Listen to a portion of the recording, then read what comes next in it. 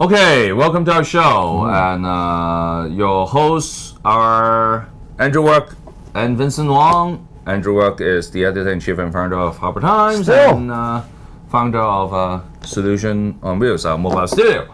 I saw a comment, interesting. Yeah, okay. I love our audience. I mean, they said, why are we doing yin-yang? Yin-yang? This week. What is that? White and black. Oh. So we should do the two fish thing. Yeah, the yin-yang thing. Yeah, okay. Yeah, but yin-yang is about maintaining equilibrium and mutual existence and control. Sure. And it's somehow related to the issue we are talking about the doctors. Yes. We're talking about who's keeping an eye on the doctors. You know, there's an old adage, who will police the police? Well, who will police the doctors? Yeah, who audit the director of audit? Yeah, exactly. But today we're talking about the doctors because LegCo is having a look at this and they're making amendments to the medical registration bill. So, you know, we have a whole system in Hong Kong to make sure that doctors are doing their thing properly. And it has been, by and large, a self-policing process over the years. The doctors decide which doctors get registered, how they're educated. Well, they have their own council. And they investigate themselves, the Hong Kong Medical Council. And if there's a problem with a doctor, it has to be doctors that investigate them. Well, over the past decade or so, people have started to question if maybe it's a little bit too much of an insider's club. The doctors have a little bit too much power. Whenever something happens, there's a tendency for people in any profession to close ranks, to defend themselves. And the concerns has been that, like, maybe, you know, when doctors have screwed up, the investigations were less thorough or more forgiving than they should have been because doctors want to protect the profession. And so there's been pressure to expand the registration and the regulation of doctors and the policing of doctors. On the other hand, the doctors, of course, would disagree. They said they're professional. You should trust us. Otherwise, the quality of the whole profession will come down because you didn't know the latest trend in medicine and all that. So.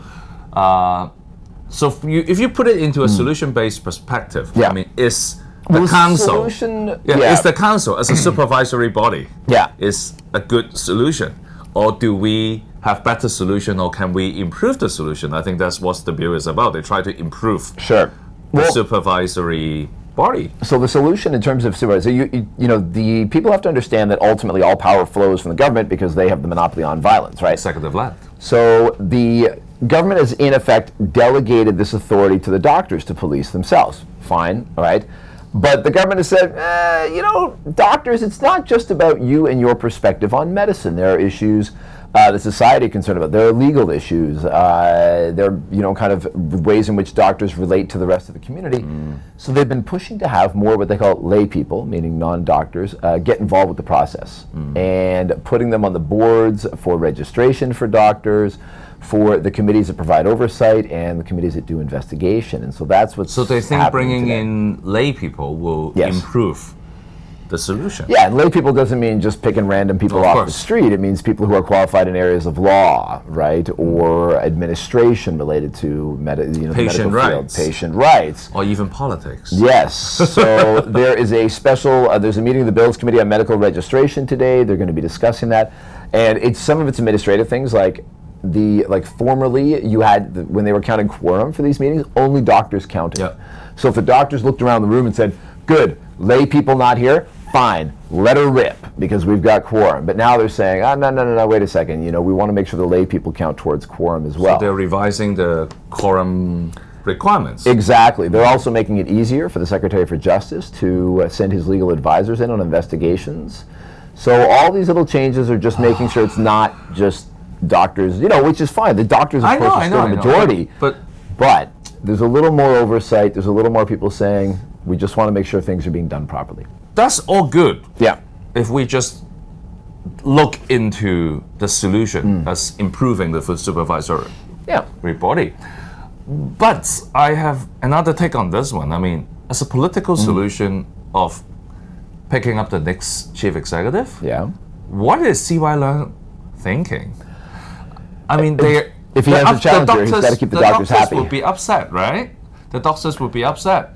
So there's a higher chance that they would not go for him because CY is the one who is doing an operation on them. On their power. That being said, this government hasn't made major increases in spending on medical-related things. That's true. A lot of which is going to flow back to doctors, and whether it's it's not just about doctors getting paid more, but doctors having better access to facilities, not being overworked, providing better care for patients, which I think the doctors will be happy with a lot of the budgetary things that have been provided. So maybe he figures he's in their good camp. But this has been like a 10-year struggle to get doctors to accept more oversight, and it's finally coming together. 10 years, magic phrase. Yeah, maybe more.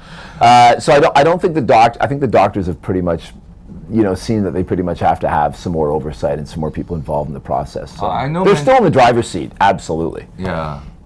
So I don't know. I don't think it's going to hurt them. But politically, I think the medical professions will be less happy. Of course, they have to accept that, but a lot of the doctors would find it, this is going to create more workload for them.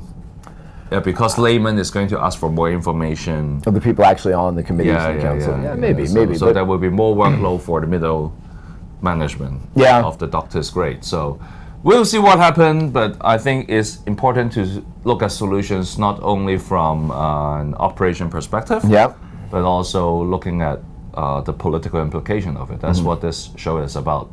Because we always have the good work by Andrew. Hey, well, you're always out here looking for great solutions, Vincent. All right. See you next time.